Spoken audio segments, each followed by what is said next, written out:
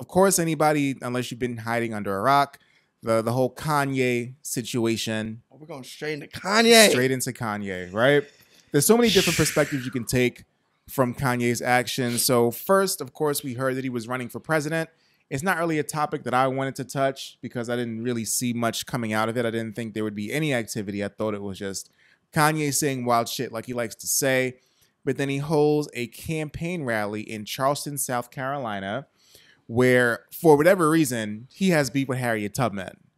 He says Harriet Tubman never actually freed the slaves. She just had the slaves go work for other white people. This entire thing is very interesting to me. The Kanye West, the evolution of Kanye West. Kanye from polos and backpacks to Kanye with a security vest right now with 2020, I guess not tattooed, but maybe designed in the back of his head. He has just grown so much, and we've seen so much of Kanye. Yeah. And it's almost like we don't know really who really is Kanye, who he is. Mm-hmm. It's unclear because he hasn't been the same person throughout the decades. Or throughout the time that we've had him, right? One thing that we do know, though, is that mental health, he's not healthy mentally. No. We do know that. He's been diagnosed with Bipolar disorder. right before he dropped the Ye album. And, I mean, listen, I give you a lot of credit, a lot of respect for coming out and letting the rest of the world know that's what you're struggling with. Mm-hmm. But when that's what you do struggle with and it's on our radar, whenever you have these type of outbreaks and these type of explosive type of conversations in public, we're just going to immediately assume that you're having an outbreak of a bipolar episode. Oh, he's absolutely in the middle of a bipolar episode. One of the things that I guess hurt his wife the most was him discussing the potential abortion that they had, the abortion discussion they had about their first child, North. And I guess for Kim, because it seems like you can say whatever you want about the Kardashians, but it seems like Kim rides. Yo, Kim has been writing. It seems like Kim rides. And she has been supporting. Yeah. And this is really funny because I'm a Kanye fan.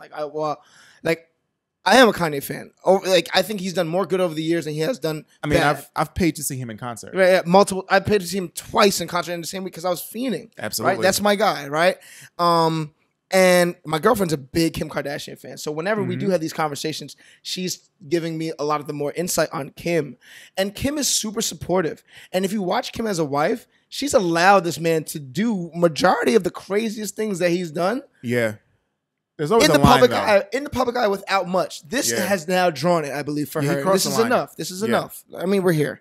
Does Kanye listen to anyone? Anyone? Is there anyone in the world that can get through to Kanye and say, yo, my man, I gotta talk to you real quick. You're bugging out. Well, I just want to put this out there. Like we say all the time, there's only like a certain set of people in this world that can reach Kanye, and they all have like degrees in mental health. They all have like psychology degrees. Yeah. They're all mental health professionals. Those are the only people that can reach Kanye or anybody that's in this type of like disorder or breakdown, because that's what he's going through right now. And for me, like, I thought it was probably because he released a few singles the past few weeks.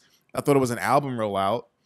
But then if he's on Twitter saying all the things that he's saying about his family, about them trying to, he said the movie Get Out was about him.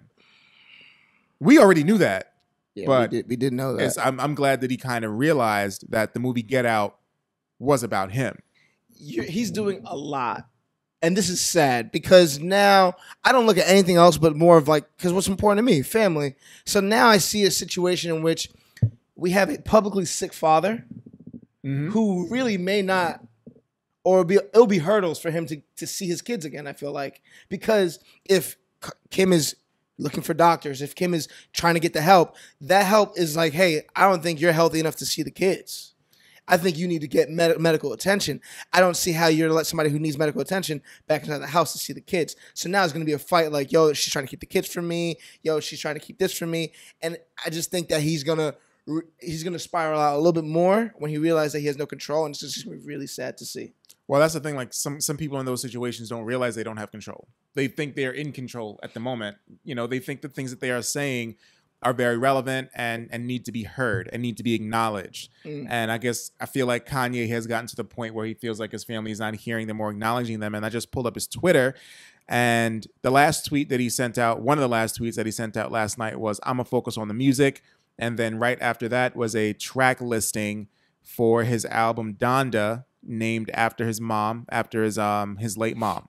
So there's also another, point about this where it's a rollout. It's an album rollout. And album's coming this Friday. That's what he says. But he's made a lot of proclamations about albums dropping on certain days, and we don't see them shits.